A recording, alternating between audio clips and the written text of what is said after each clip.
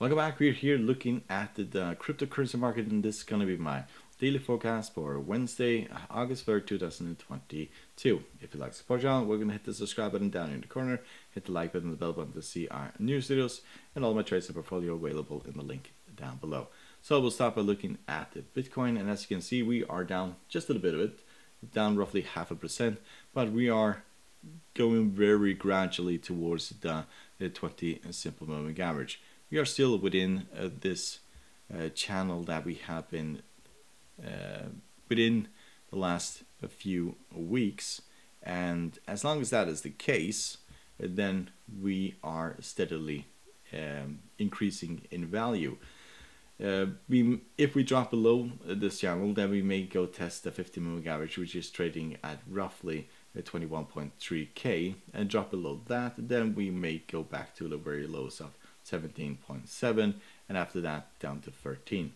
If you look at the MACD, it's still bullish, stochastic is bearish, and RSI is bearish as well. Question is whether or not we bounce from this trend line or the 20 simple moving average, and then we go towards the highs here yet again, which is 27.5k. It's not until we get to this area that we'll run into massive resistance. So at this current stage, looking fairly bullish, and a market that is slowly gaining pace. So let's look at that Ethereum. Very similar thing here. There's a very bullish signal that we have basically bounced off the 20 simple moving average.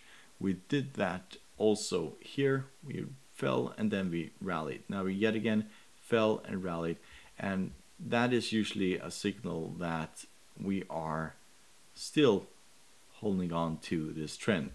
And after this bounce here, we may go heading towards 2000.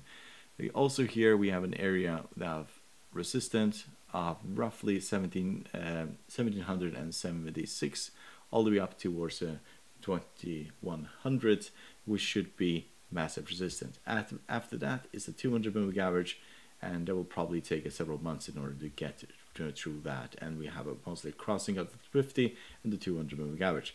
MACD at the moment is still bullish, stochastic is becoming bullish, and so is the RSI. So bouncing up the 20 simple moving average kind of signal that we are mostly going to go higher. Breaking below the 2050 comes into play, which is at 1289, and then to the very lows here yet again. So hope you find this helpful. You're willing to support the channel by subscribing, hit the like button, and the bell button to see our new videos. Good luck, and thank you very much.